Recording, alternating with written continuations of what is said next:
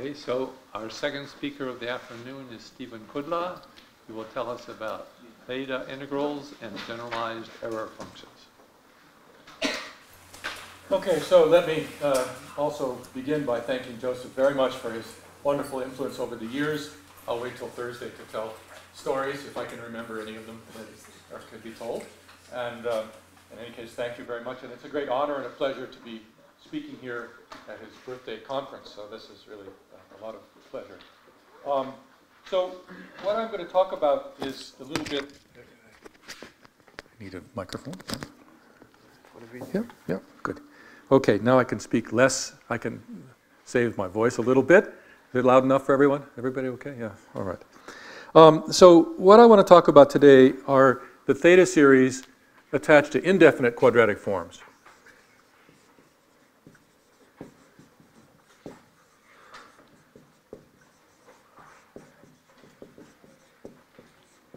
So this is an ancient subject, the theory of theta functions.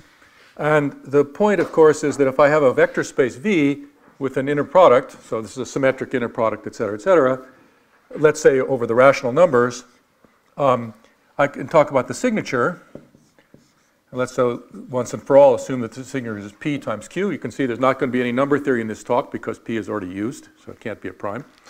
Could be, I suppose. In any case, the case of signature P0, now there's a case of positive definite quadratic forms. It's a classical, very, very classical construction where if you have a lattice, let me also fix inside of V a lattice, which is integral, which means this is the dual lattice. L check is the dual lattice, and so this is just saying that the quadratic form takes integer values on the lattice. A typical thing that you would do to form a theta series, I have now also a variable tau, which is u plus iv. V is greater than 0, so this is in the upper half plane. So I'm going to make a modular form. So the standard way of doing this, if in the case of a positive definite form, is to simply sum on lattice vectors. Perhaps you want to take a coset. So I'm going to take a mu, which is a coset of L in the dual lattice. So I'm shifting a little bit. This is traditional. So I sum on lattice vectors x in this coset of q to the q of x. So now there's a second q in play. This q, which I'll leave it to you to distinguish from the other one, is e to the 2 pi I tau. And here I am a number theorist because this means, as always, e to the 2 pi I of tau. So it's the number theorist's exponential. So this is what you would do to make a theta series in classical language for a positive definite quadratic form. It converges beautifully, and this would define a quadratic form. If I let M, let's say, be the dimension, well, let's say, the dimension of V, let's say n is the dimension of V, then this would have weight n over 2. So it's a modular form of weight n over 2 for some subgroup whose level you can determine by looking at the index of L check in L and so on and so forth. So this is a classical theta series. And the question is, what happens and what do you do when the form is indefinite? So let's suppose that P times Q is positive, so that there are some negative and positive directions. And the question is, how do you make an analogous theta series? So this is an ancient problem and has a long, long history. And so there are various ways in which you can try to fix things here. And so what I want to discuss today is some relatively different ways of fixing this, some indefinite theta series, theta series attached to indefinite quadratic forms, which have been arising lately in various places, I dare say in physics, in string theory, and other questions in algebraic geometry, counting problems, et cetera, These series seem to come up. They're a little different from what's been done up until now. And I want to explain some of the history of the new method, the old method, and then to try to explain how some old work of mine with John Millson actually gives a way of explaining these new series that are coming up in various applications. So that's the goal here. So to start out with the history a little more, sort of historic style, very early in the history of the theta series for indefinite quadratic forms is the work of Siegel. So let me just remind you about that for a moment. So what Siegel did is the following. He looked at the space D, which is the set of all z inside of VR such that Z is a negative Q-plane. Okay? So it's a real negative Q-plane. In other words, by that, of course, I mean that simply when I take the quadratic form and restrict it to Z, it's negative definite. And so this D is sitting inside. It's an open subset of the Grassmannian of all Q-planes in the underlying real vector space. And why do we care about these things? Well, of course, the problem with convergence here is that in the case of an indefinite quadratic form, usually there are infinitely many lattice vectors of any given length. That's a problem. Moreover, there are ones of negative length, so then you have negative powers up here. It's even worse. So everything goes wrong. But Siegel's idea was to fix the quadratic form by introducing what he called a majorant. And to do that, and in fact here I'm taking negative Q-planes, but later in the talk you'll see it's important to take them as oriented negative Q-planes. So let me introduce that now once and for all. So D is the oriented negative Q-planes. So we'll come back and see what the role that plays in a little while. Anyway, the majorant, if I have a Z in D, so of course that's just a negative Q-plane, so of course I get a decomposition of my vector space into Z orthogonal direct sum with Z perp, and on here the form is negative definite, and on here the form is positive definite. So any lattice vector that fell into Z perp, we'd happy with it. So what you do to define the majorant attached to this Z is you define a new quadratic form, xx sub Z, which is just xx, but then what I'm going to do is I'm going to change the sign of the quadratic form on the negative part. I just force it to be positive definite. Okay, so it's useful to have the following quantity. So I'm going to let R of xz, so x is just a vector in my vector space V, R now. And so this is equal to, well, I can project x to my negative Q-plane, just project away from here, take that component. I can look at the inner product of that projection with itself, so that's now negative. I change the sign, okay?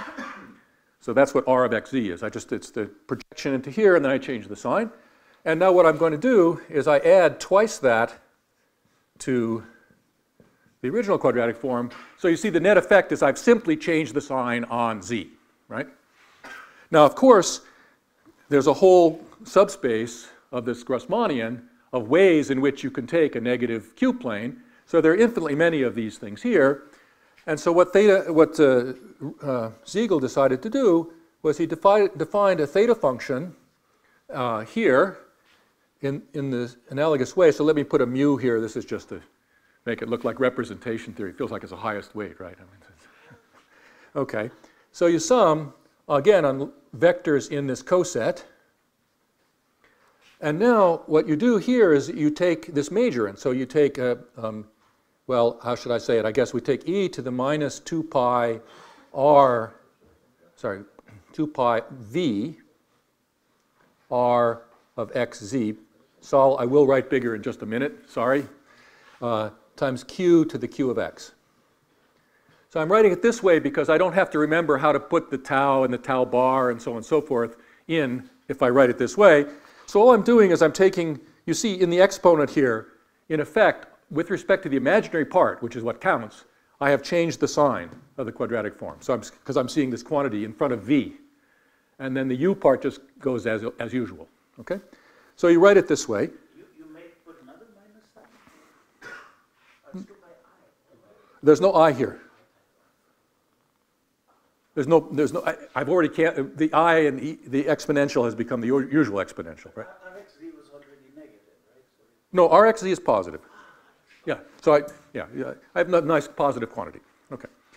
So this is Siegel's theta function. Now, in front, probably you have to put a power of v to get a good transformation law. The reason I'm putting this in is that if we didn't put it in, then the transformation law would have a c tau plus d to the p and a c tau bar plus p to the q, which we don't like because it doesn't look like a classical modular form. And if we put this in, this has now weight in just the standard theory of modular forms, p minus q over 2. Okay? So c tau plus d to the p minus q over 2. And of course, we're talking about metaplectic things, and there's the multipliers, and so on and so forth. I mean, whatever. It's the usual theory of theta series. P Well, it's now a function of two variables. We really think of z as another variable. Okay, so that's the beauty of this theory is that now, of course, you could just have one z and not think about it. That's a mistake. You really should consider the whole space. It's now a function of two variables, one the S upper half plane and one in this symmetric space D. But when you say about weight, what does it mean? The weight with respect to tau. Yeah. For a fixed z, you would have the transformation law, right? Or for each z, for all z, et cetera, right? Yeah. So it has that weight, and of course the other point about it is that because you have some equivariance properties here, this is also invariant. So this is with respect to, let me put here, with respect to tau. So the usual modular transformation law with respect to tau has weight p minus q over 2. But we also have gamma L invariance with respect to z, where gamma L, let me squeeze it in here, is the set of all isometries of my rational vector space, which preserve the lattice. But also, if I look at gamma, if it preserves the lattice, it also preserves the dual lattice, and therefore it acts in L check modulo L. It acts in this coset space here, and I'm requiring that it act trivially. That way, these cosets are all preserved. Okay? So gamma restricted to L check mod L. In other words, the induced action on L check mod L is required to be 1. So this is just some mild congruent subgroup, is all it is. So in any case, I get invariance under that because if I move x by such a thing, I can move the x over, or if I move z by such a thing, I can move it over onto the x. The quadratic form is preserved by gamma, so I can put it inside here as well, and then I just permute the sum around because I've got this condition. The mu is not changed. Okay. So I get this function of two variables, which is somewhat automorphic in both, and as Roger always pointed out to us years ago, I can then transfer automorphic forms from one variable to the other by using this as an integral kernel, and this gives rise to a vast theory of the theta correspondence and so on and so forth. So this is a nice construction. And it really has its roots in Siegel. Now, back in the day, John Millson and I considered a variant of this where we looked at things which are not valued in functions. This is now a function of z, but are valued in forms, differential forms on D, not functions on D. And I'll come back and discuss that a little bit more. But I should say now that John and I started working when I was at Maryland, and when I was at Maryland, Don Zwegers was also there half the time as my colleague, and we discussed indefinite theta series a lot. And so Don had a rather different approach, or wanted to see a different approach developed, rather than this, which introduces an extra variable and then some geometry and so on and so forth. He didn't like that so much. So there's an alternative approach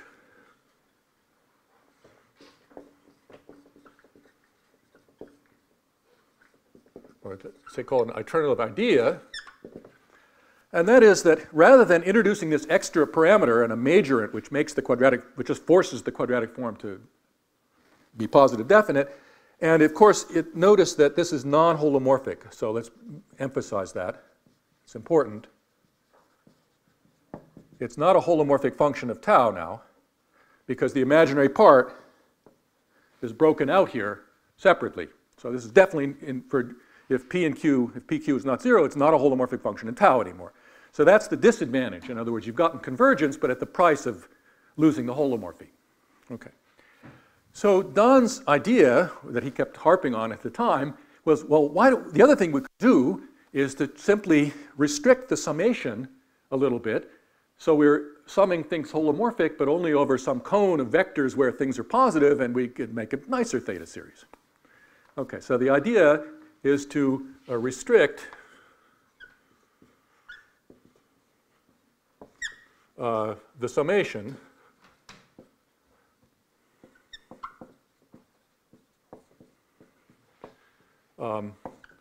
to keep holomorphy and get convergence. Okay? So let me give you an example of how you might do that. So as I said, there's sort of a historic root here in the sense that John Millson and I did these things and we moved off in one direction. Don carried his idea back to Bonn with him and eventually had a student, Zwegers, who proceeded to realize some of what Don's idea was. And so there's a second stream, okay? And so let me just say here as an example, this is in Zwegers' thesis.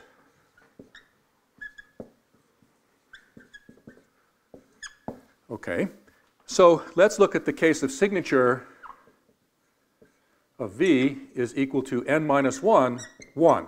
So I've kept the dimension equal to n, and I'm taking a hyperbolic space. Okay, so now D, let's draw a picture of D. What does it look like? Well, of course, inside of this vector space, if I can keep this perpendicular, I can even see it, there's a light cone. And inside of the light cone is D itself, which can be identified now with the set of all V in VR, such that VV, the inner product, is equal to minus 1. Okay, because each oriented line, remember I have oriented negative Q planes, so this means each line, if it's a negative line, has a canonical direction in it because it's oriented, and therefore hits the hyperbola of two sheets in a unique point because it's oriented. So D is literally identified with the union of these two pieces here, these two pieces of the hyperbola. So they're both in play because of oriented. So there's D. And so now the idea, this is in Zwegers' thesis, was to restrict the summation in the following way. So what you do is you choose C and C prime, a pair of vectors in VR, but we're going to require them that they are negative vectors. So QC, Q, by the way, I'm going to use it, and I've already used it, nobody complained, thank you. Okay, Q of X is 1/2 of the inner product of X with itself. Okay, once and for all. Okay, so I'm going to require that both of these vectors be negative. Okay, so that's fine. But I require one other thing, and that is that I want them to both lie, so they're both lying in this inside the light cone somewhere, and I want them to lie in the same nap of the cone. In other words, the same connected component. So typically, for example, I might take one like this, and one even longer. So this might be C and C prime. So how do I enforce that other condition? Well, if you think about it, the other condition that they are lying in the same part can be written in terms of the inner product as being negative, because after all, one example would be C inner product itself, which would be negative, and clearly C with minus C is positive. So that tells you what the condition is, that this inner product of mutual inner product should also be negative. That gives you this picture. Now, why do we care? Well, what we do is we introduce the following function. So phi sub 1, you can guess from the 1 that there will eventually be phi sub something else, of X. And let me also now write, for convenience of notation, script C for this pair. All right? Again, there's going to be more general things later. So, okay. So phi 1 of X, any vector X in V, with this C, is simply 1/2 of the difference of the signs of the inner products of X with these two vectors. Okay? So I look at X dot C prime, and I take the difference of the signs of those inner products. Now, what does that do for you? Well, if you think about it, what happens here is that orthogonality here looks rather like it does in Euclidean space as long as you stay away from the light cone. And so what happens is that you've really defined a pair of planes. This is when X, oh yeah, well, it probably won't help. I think it's that board. Anyway, we can define a pair of planes, so this might be the plane given by XC is equal to 0, and there's another plane, similarly, they'll intersect in some line here. This other one is given by XC prime equals 0, so those are these two planes. And to say that they have opposite signs, that X has, so of course this is 0 if they have the same sign. And so to say that they have opposite signs means you're lying between these two planes because you're below one and above the other, right? And that's when the signs are different. If you're on the same side of both, you're both plus or both minus, okay? So the support of this function is this wedge-shaped region lying between these two planes. And if you look at the picture, you see that wedge-shaped region is lying in the positive part of the space. It never meets the light cone other than 0, which we don't care about. And so what you can do is you can form the following sum. I'm going to use script more classical type thing here. Now it's depending on C, because it depends on these vectors, the wedge. So I write the sum on x in mu plus L, as before, of phi1 of xc times q to the q of x. Notice no majorant. So this is what you write down. And then you can check quite easily that this converges, okay? And defines a nice holomorphic function of tau. And you sort of say, great. But of course, it's not a modular form. So this is holomorphic, convergent, holomorphic, but not, unfortunately, modular. So there's no modular transformation law. Okay. So, and of course, anybody could have seen you could make some cones, whatever you want, you can, okay. But the point is now that in his thesis, Zwegers found a way of correcting that. Now, what will happen is that you will end up with a non-holomorphic part to make a correction. I mean, it's life. You're not going to get holomorphic. But the point is that you're taking this beautiful series like this, which is defined by cone. It's a q to the q of x. It looks like a classical theta series. And what's going to happen is we're going to add to it a correction to make the whole thing modular. And then you've divided into two pieces, which is then connected with the theory of mock modular forms and various other things that people are interested in these days. Okay, so I think I can erase this part. Okay. So let me explain what Zwegers adds on. Okay, so here's what you add to make it better, make it modular. At this point, the error function comes in. Okay, let me just remind you, or rather, well, this is a call not of the error function, but of Zagier's slight variant of the error function. So we define E C of u. This is some kind of a complementary error function, this sort of, as in this theory. E sub c of some real variable u is twice the sine of u times the integral from 0, this is EC, okay, from absolute value of u to infinity, e to the minus pi t squared dt.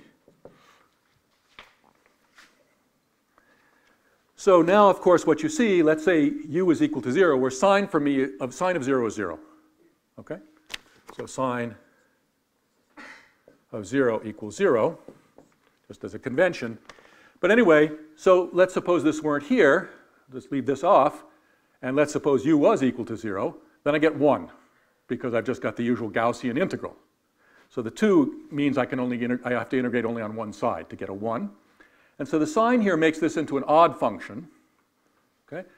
And it has a mate, which would be called the error function. So this is the complementary error function, which would be the analogous thing, 2 sine of u times the integral from 0 to absolute u of e to the minus pi t squared dt.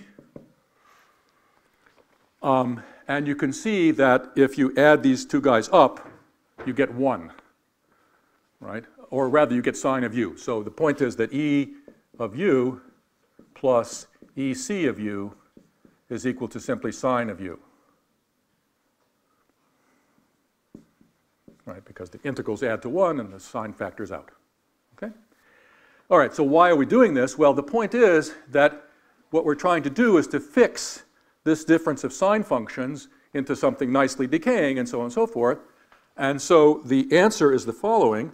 We define theta upper c of tau script c to be equal to the sum on x in mu plus L of 1/2 EC of x inner product C prime. And now it turns out you need a square root of 2v here, sorry, inside the function. This is, the root 2 is because we've misnormalized somewhere, somebody's fault, and I don't know whose. Okay, and the root v is because this is supposed to be the quadratic theta series, so it needs a v in it somewhere. And take EC of xc root 2v. And then you take here q to the q of x. Okay? So this is a somewhat analogous looking series, except now what I've done is I've replaced the sign that occurs over there with this complementary error function. And now the theorem, Zwegers' theorem is the fact that, so this is Zwegers,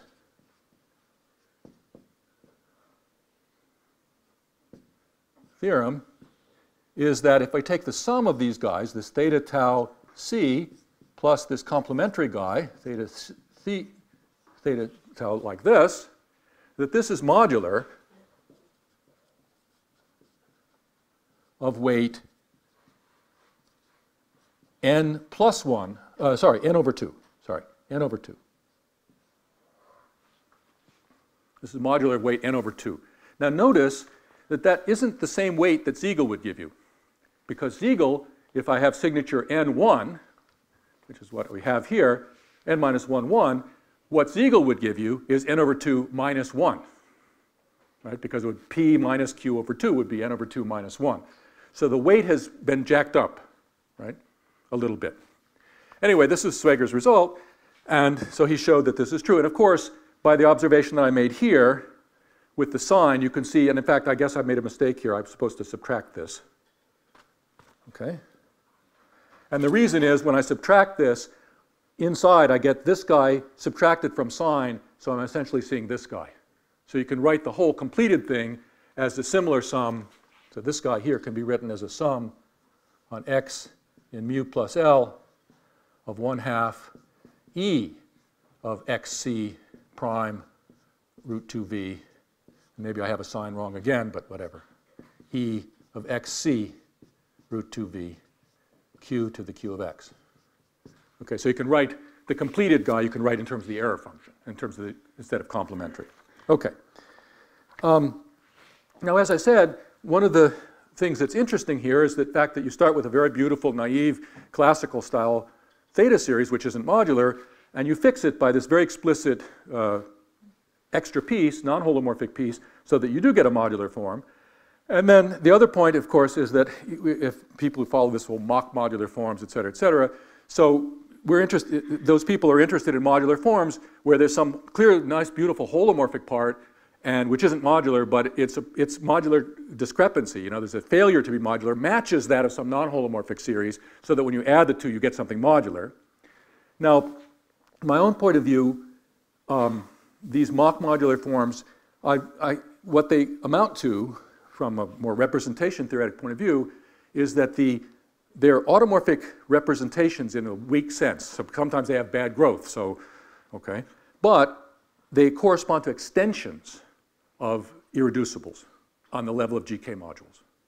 So this modular form here is not, if you wrote it out, and this guy has reasonable growth properties because it's just a theta series, but if you look at the GK module underlying this automorphic form, it's not irreducible. It's indecomposable. And the fact that you get the holomorphic part and the other part related to each other is the two pieces, two constituents of this extension of representations. So I'm not going to say anything more about that, but that's one of the reasons that we should be, if you're interested in automorphic representations, that these are interesting objects. So is one of the pieces the highest weight module? Yes, that's why you're seeing the holomorphic piece. Exactly. Okay? And in fact, in this case, the other one's also a lowest weight module, and you get the two by taking some lowering operator. This is in the theory of mock modular forms, there's always this thing they call the C operator, which is lowering from the point of view of the Lie algebra action, followed by complex conjugation to make it holomorphic again. And so they view it as being two holomorphic pieces. Okay. So, so the background here now is, I mean, how did I get into this business? Well, so what happened was that some years ago, and I could probably dig out the actual date, I went to a conference at AIM in California about mock modular forms. So I was trying to figure out what they were, and there's a conference, so I said, okay, I'll go to this conference. And so on the flight out to this conference, I was reading Zagier's Bourbaki article about mock modular forms, and in particular in there he described Zwegers' result. And I said, huh, I think I know how to do that. And it's related to my theory with Millson, which I'll explain to you in just a moment. And I found that, in fact, I could recover Zwegers' result by doing an integral, which I did on the plane. And it's 1/2 page. And so I said, well, that's great. I put it in a drawer because it was a 1/2 page. I mean, no journal would take an article of 1/2 page long. So I put it in a drawer. And so last summer, what happened was that some physicists published a paper where they did Zwegers theory for signature n-2, which I'm about to describe to you. And because I had found this very slick way of deriving Zwegers results from my old work with Millson, I asked myself, gee, I wonder if this new construction, which was many, many, many pages and very elaborate, I'll describe a little bit of it to you, could be also accounted for by my old theory with Millson. And I had a very pleasant month where I worked that out, and I was off, right? It was July, and it was great. It all worked, okay? And so that's what I want to describe to you, but then we can do the case of general signature. So the general signature case is some joint work with my former student Jens Funke. Okay, so let me now describe, I'll leave this part up maybe a little bit more.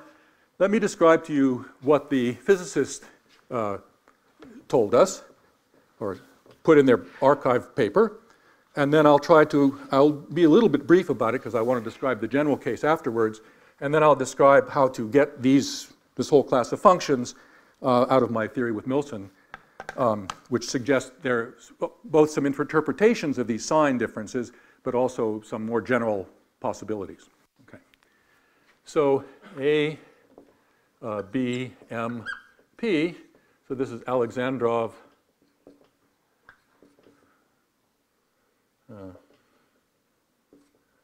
Alexandrov, Banerjee, Manschot and Pioline. As you can see, from now on it's going to be AVMP if I have to cite it again. Okay. So this is last summer. They consider the case that's analog for signature of V is equal to n-2, 2. Now the reason I keep this is that way the weight is always n over 2. So the weight will turn out to be n over 2 in this case as well. Okay, so what did they do? So they started with a guy like this, and a lattice and dual lattice and so on and so forth. So the first thing is that you want to have some analog of the difference of sign functions, which I carefully erased. And then you want to have some analog of this completion. So those are the two things that they introduced. Okay, so first let's do the analog of the sign function, or better yet, what's the analog of the pair of vectors C, C prime, which allowed us to define the wedge in the previous case. So what they consider is the following. They consider two pairs of vectors, C1, C1 prime, C2, C2 prime. Now, they're physicists, so they're very clever with notation. And so really this should be C1, C1 prime, but it turns out when you're typing, it's way faster to do it that way, I discovered. So I learned already this from the physicist. Okay. But in any case, I put a prime, it could be either on top or on the index. It means the same thing. Okay, but it's much better to do it this way. Okay, so they give us two pairs of vectors. That's why they write so fast. Well, maybe. But you see, I've already spent way much more time explaining it to you than what I've lost by writing it in the traditional way. So maybe twice. Okay. And so such that, so here are the conditions. Now let me also remind you, in this situation, D is going to be the oriented negative planes in VR. So this is sitting inside of the Grassmannian plane R. Okay, such that, okay, the conditions of the vectors. So the first condition is that if I take here the span of C1 with C2, or of the span of C1 with C2 prime, these are in D. They're negative 2 planes. And similarly, if I use C1 prime, the span of C1 prime with C2 and the span of C1 prime with C2 prime, these are all supposed to be negative 2 planes. But I'm also going to put a subscript here, which I'm going to stop writing. PO means properly oriented.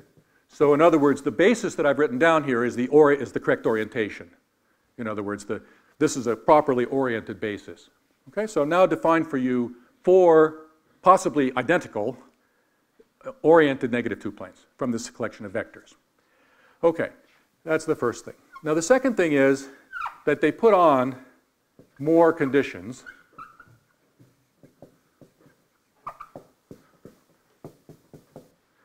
And when I say more conditions, you'll find many pages of possible additional conditions that would make something work and so on and so forth, which was one of the confusions I had to dig through in trying to understand this paper.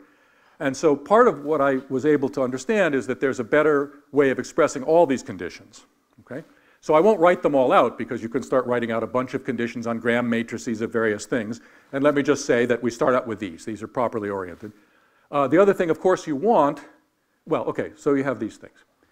So now, now we define a function phi2 of x, and we'll call this collection here C, as you would expect. So phi2 of xc is going to be 1 over 4, and now you take sine of x c1 minus sine of x c1 prime times sine of x c2 minus sine of x c2 prime. So it's the product of the two signs. Now I didn't ever really try to draw a picture, but clearly what should be going on here is that this should be defining some analog of that wedge. All right? But of course the difference now is that the space D and the space V are now divorced from each other. In the hyperbolic space, the D can be viewed as sitting inside of VR, but now they're just totally different spaces. One is in the Grassmannian, one is the vector space. So they're not sitting inside of each other anymore. And so you start to see that there's a world going on in both of them. There's something going on in V, because that's where we want to do our sum, and there's something going on in the Grassmannian, which is where we have these points. Okay. So you make this function like this, and then you do the analog of the sum that we had in the previous case. So we make some kind of a theta of tau c, which is equal to the sum on x in mu plus L. All the notation remains the same. Phi sub 2 of xc times q to the q of x. Okay? So it's analogous sum. Now, one of the things that's in their paper is that when they put on these many, many conditions, they eventually are able to show that under all these conditions, that series is term-wise absolutely convergent and therefore defines a holomorphic, not really modular form. All right? And as I said, I'm going to come back and explain a better way of thinking about that point, so I'm not going to repeat all these conditions. So anyway, they show that this is convergent, so it's a holomorphic series in tau. Defines a holomorphic thing. But of course, as we already saw in the Zwegers case, you don't expect this to be a modular form. You have to correct it. So that's the other big contribution that they make in this paper. They write down how to correct this guy. Okay. In order to do that, you need some generalization of these error functions. And this is why hence the term generalized error functions. So they call them generalized error functions. So let me just write down maybe the general. I can't remember how much time. Okay. I don't have too much time, so I have to go quickly here. So I'm going to compress the story a little bit and tell you already what E sub q is. Okay? 20 minutes. Okay, very good. So let's jump a slight bit ahead, and let's consider the case of general signature PQ. And I'm going to define the generalized error function in that context, and then of course you could take q equal 2 to get the one I need over here. Okay? So there's going to be a function, the generalized error function,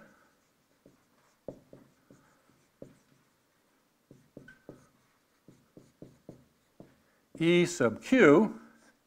And now what is it going to be a function of? Well, I'm going to take here a collection of vectors, C1, these are small c's supposedly, C sub q, such that the span is Z, which is in D.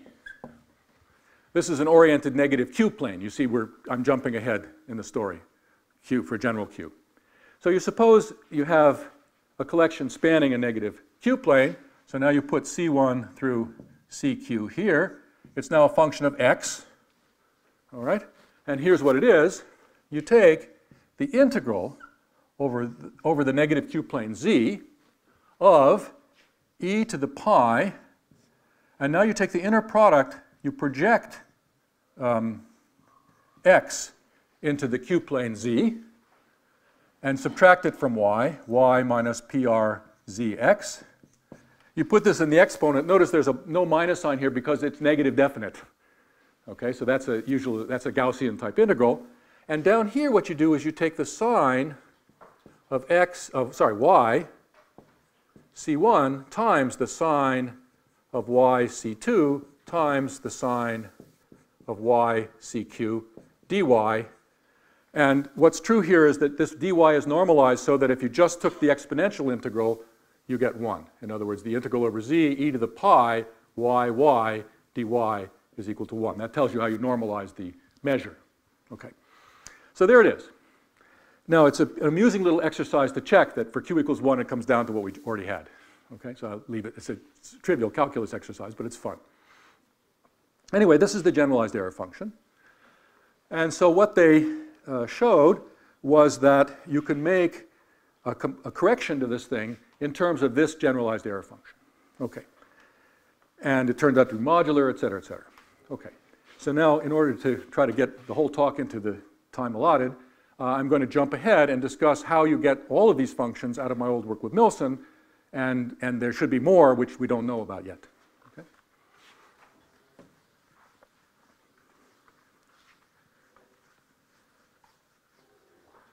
Okay. So now we're going back to Maryland back in the day when Zaghi and I were talking about theta functions, and John Millson and I eventually worked on these things. So let's look at the Gaussian for a moment. So you remember that we had, when we did this majorant, we have this basic function phi 0 of x, which is equal to e to the minus pi xx sub z. This is the majorant that we had before.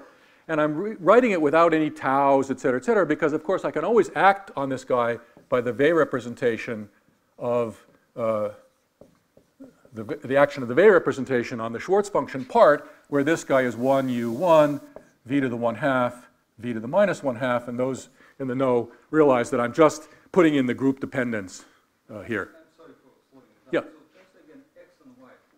Where? Here? Yes. Okay. So what I'm doing is I'm going to integrate over this q plane. All right?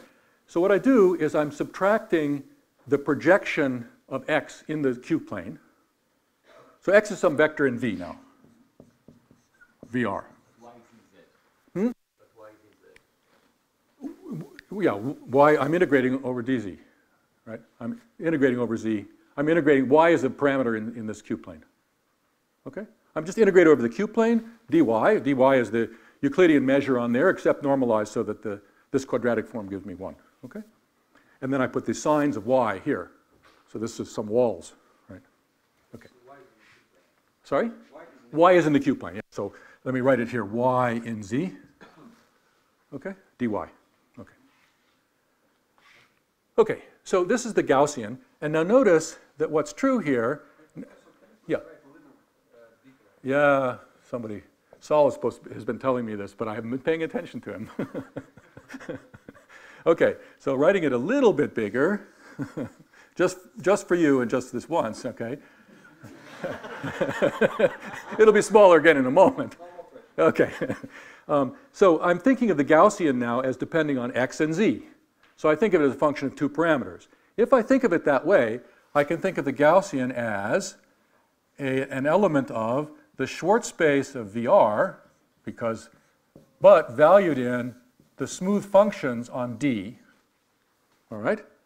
And I can also realize the equivariance property, the obvious equivariance that this thing has, means it's invariant under the group G, where G is O of V, R. Okay? It's invariant under the orthogonal group. So if you act simultaneously here, nothing changes. Okay. So this is what Siegel's theta function was built out of. And what Millson and I found was an analogous thing, which I write as phi km, just to distinguish it. It's going to be a Schwartz function on VR, but now it's valued in the smooth Q forms on D. And it has the same invariance property under the orthogonal group. This is what we found. And thanks to Roger's help, we found this, I should say. It's a long part of the story. In any case, we found a guy like this. So this is a Schwartz function valued in differential forms. And it has a couple of important properties. One of the most important ones is the fact that it's closed. So d of phi km is equal to 0, where d is the exterior derivative over here. Okay, so as a differential form, it's closed. The other thing about it is that it has weight P plus Q over 2, which means that if I form a theta series out of it, I get a modular form of weight P plus Q over 2, or if I acted by the orthogonal SO2 tilde whatever, I would see that eigenvalue. Okay? So we have this guy like this.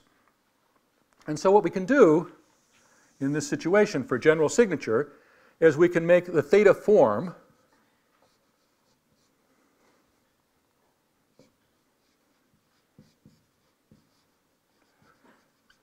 which is completely analogous to what we've done before, theta, say, mu, tau, phi km, which is the sum. Here I need a v to the q over 2, x in mu plus L, and now here I put omega g prime tau phi km of x. Okay? So I sum this guy over the lattice, and of course, when I get done summing this thing, this is now a smooth Q form on D, which is actually gamma L invariant, because we formed the theta series. So it's not only a differential form on D, it's closed. It's a closed smooth Q form on D, which is gamma L invariant, which is why Millson and I were studying it, because we were interested in cohomology of arithmetic groups, and now you can take the cohomology class, and there's a long, long story associated to that. And it has weight, as a theta series, it has weight, as I said, P plus Q over 2. Okay, so Millson and I, as I said, there's a long story about applying this for cohomology of arithmetic groups, but now I want to do something different, all right? And so what I'm going to do is I'm going to simply take this guy, and I'm going to suppose that I have S. Okay, I might suppose. Let's see if I can find another one that works. Otherwise, the talk might be over. S of, I'm going to define some cycle inside of D, which is a Q cell. In other words, an oriented Q simplex, something like that. Just inside, I'm putting C here, anticipating what's going to actually happen. I could take any S, and I can consider the integral over S, let's just say S is this, of this phi km of x. Now, of course, I could integrate the whole theta series, but because this is beautifully term-wise absolutely convergent, it suffices to integrate this thing and then make a theta series afterwards. Okay? So let's suppose that this cell here is compact. Because then, even better, when I do this integral here, it's still a Schwartz function. I've simply removed the form part. I'm taking some projection, some kind of exotic Schwartz function. So I can make theta series out of this, and I'll get theta series of weight P plus Q over 2, and so on and so forth. Okay, so I want to consider these integrals for various S. All right, so here's a supply of S. Okay, so let's consider collection C, which is a collection of pairs C1, C1 prime, C2, C2 prime, dot, dot, dot, CQ, CQ prime. And by the way, this suggestion is already in this paper. They already suggested that we should take this data, but they don't suggest why. That's the point. They're just taking some data, and they can make that sign function. All right? But here's the why. So I take these guys like this, and now what I'm going to do is I'm going to take a parameter S in 0, 1 to the Q. So, of course, what I would like, and what they would tell us as the very first step in their long series of conditions, is they would like each triple that you get by choosing one out of the pairs spans an oriented negative Q plane. All right? That's the first thing you want. But I'm going to express that in a different way.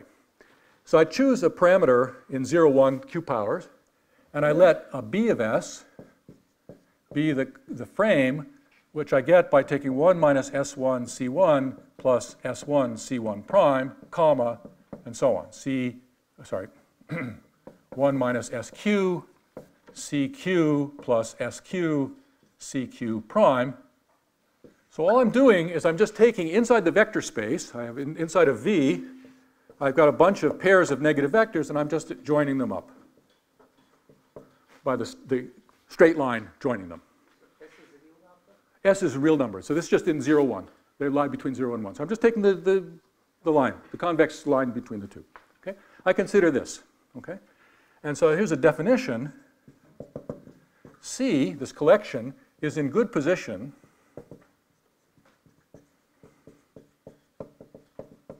if this collection here, I can take the span, I don't know how to say it, span of this collection of Q vectors of BS, PO, is in D for all S in 0, 1 to the Q. In other words, I want it to be true that if I take this Q tuple for any values of the parameters in 0, 1, that those things span a negative Q plane. And it's, of course, properly oriented. That's the condition. So in particular, if you take the vertices of the square here, or the cube here, you would get the corners, right? And so each Q tuple where I choose one of these has to be a negative Q plane. That's included in this condition. But more, they also all have to lie on the same connected component, because after all, this is a continuous deformation. All right? So this is the hypothesis. Okay. And so maybe, how much time do I have left? 3 minutes? 3 to 5? Okay, a few minutes. Okay, so I'm going to erase the definition of the guy here. So, so here's the result. Okay? So in any case, if I have, notice that if I have this good position condition, then in particular what I get is a map from 0, 1 to the Q into D by just sending any parameter S to the span of this. So I get a map. Now, of course, all the C1s could be equal to the C1 primes, in which case I just get a point, right? I mean, I might, instead of having pairs, I've just redundant. I have C1 equals C1 prime, C2 equals C2 prime, and so on. I actually only had Q vectors, and I tried to cheat you. I would just get a point, but nonetheless, I get a map. Okay. And so, well, okay, so let me state the theorem in 2 pieces here. So what I'd like to do is I would like to take this kind of an integral here. I can now do this integral for this S. So we can think of this as S. This is an oriented Q simplex inside of D, and so I can compute the integral of phi km over that. And so this is the theorem.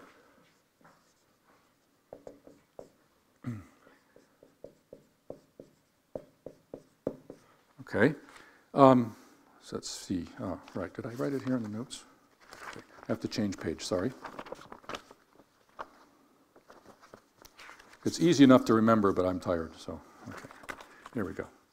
So this integral, which I write as the, well, just make a notation, the integral over S of C, because it depends on C, of phi km of x, is equal to 2 to the minus q, summation over I. Now, I is going to be a subset of the parameters 1 through q. And so C upper I, as you can imagine, is just a collection C1 upper I, CQ upper I, where if the index is not in the collection, I don't put a prime, and if the index is in the collection, I put a prime. Okay? So those are the possibilities. So I'm summing on this. And I have a minus 1 to the power absolute value of I minus 1, and then E sub Q of C, where is it? C upper I. C upper I is now a perfectly good argument for the generalized error function of, and now we have x root 2. Okay, that's the answer. Times e to the minus 2 pi q of x. That's what I have in my notes. Okay. Okay? So in other words, what happens is that this integral of this phi km over this, I'll call it a q cube, although it may degenerate, is just given by the sum of the generalized error function at the vertices. Okay? That's the answer. Okay, this is an elaborate calculation, very elaborate, and it's done by induction, et cetera, et cetera. So anyway, as a corollary of this, because if I take the integral over this same thing of this theta function, theta mu of tau phi km, what I get is a modular form which is basically given by this sum. Okay? And so for q equals 1, I get Zwegers completion. And for q equals 2, I get A, B, M, P. So I get exactly their completions in this way. And, okay, so let me just maybe say in words the last few consequences here. So if I take this series here, and let's put a Q here. This is sneaky, I realize, but I'm doing it, okay? If I take this series here, now the sign, I just have to put more dots here. So let me put some little dots here and put a Q here. That's the sign function. So I just take the product of differences of signs, right, all the way through the last one. This thing here is, in this conditions, if C is good position, so all I'm assuming is a good position, then this is term-wise absolutely convergent, defines a holomorphic thing. You just need to use good position, that's all, okay? And moreover, what's true is, so this won't be a modular form, but this is its completion. And one way of seeing that, so maybe I'll even stop here, well, two more things. You see, if I look at this error function, and I look at the asymptotics, let me put Tx in here for some t, positive t, and let t go to infinity, all right? What I claim is I get just this sign of the x of x, okay? And here's the point. The point is that if I do a change of variables, what I'm going to have here is an e to the pi y, and down here I get sine of y1 with plus p y p z prz of x comma c1 dot dot dot. So all I did is I changed variables. But now if I had a t here, let's say I put a tx, sorry about the notation, and I let t go to infinity, this term simply dominates that sign. And so this becomes constant. As soon as t is big enough, it's just constant. And it factors out. The remaining integral is 1. And so you see what's true is that this function, as a function of x, is asymptotic to just the product of these signs for the x here, okay? And so this alternating sum that I'm seeing here, if you think about it, is asymptotic to this. And that's the sense in which it's a completion, okay? So the final thing I would say, as I realize I'm running short of time, so here I've defined this sort of q cubed. So let's draw in the case q equals 2. What it'll look like is something like this. There are some vertices here. The actual region in question is like this, all right? And now, associated to x is a thing I call dx, which is the set of all z in D, such that r of xz is equal to 0. In other words, i.e. x is perpendicular to z, okay? Now, if x is a positive vector, that's a divisor, or has codimension q inside the whole thing. If x is not positive definite, it's empty, okay? And so what happens is that essentially what happens is there could be at most one point of intersection of this gadget with this square. And so you can compute this integral here by Stokes' theorem or Stokes' theorem with a point removed. And then finally what you find is that this strange sign combination over here is the local intersection number of dx with the cycle. And so this thing that you're completing over here is just the sum of the actual intersection numbers. This series automatically converges holomorphically. There's a quick proof, which I won't take time to show you. So you recover their various results. And the only thing I should say is, in conclusion, is just that this square is a very special square because any two vertices share at least one basis vector. Whereas you can imagine the generic q cube, or the generic square for that matter. I mean, here, you could consider a generic square. And I have no idea. We can certainly define a theta series by integrating over the generic square. I have no idea what it is. So anyway, that's stop there.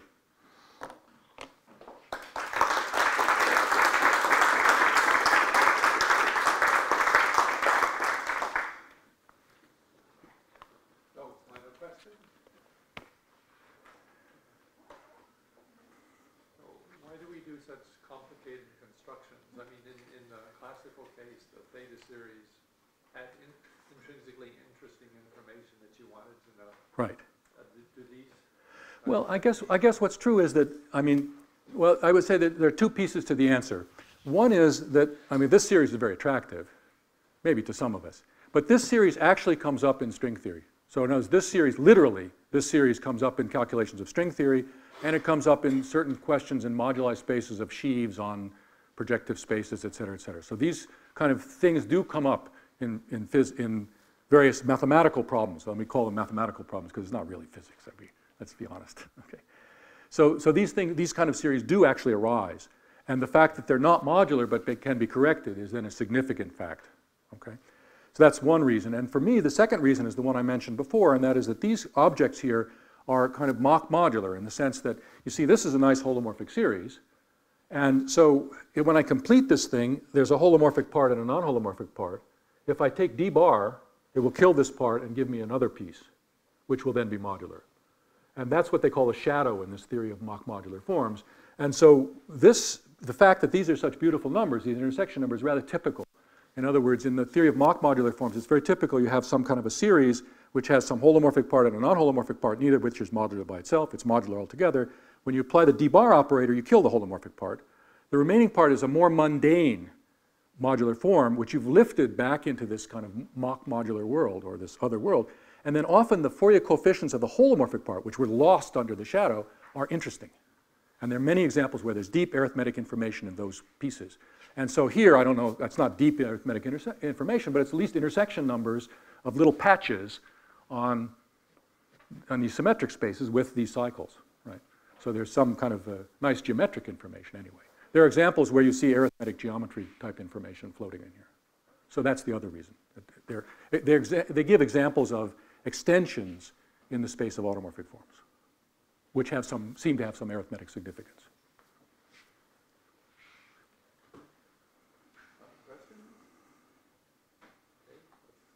Thanks.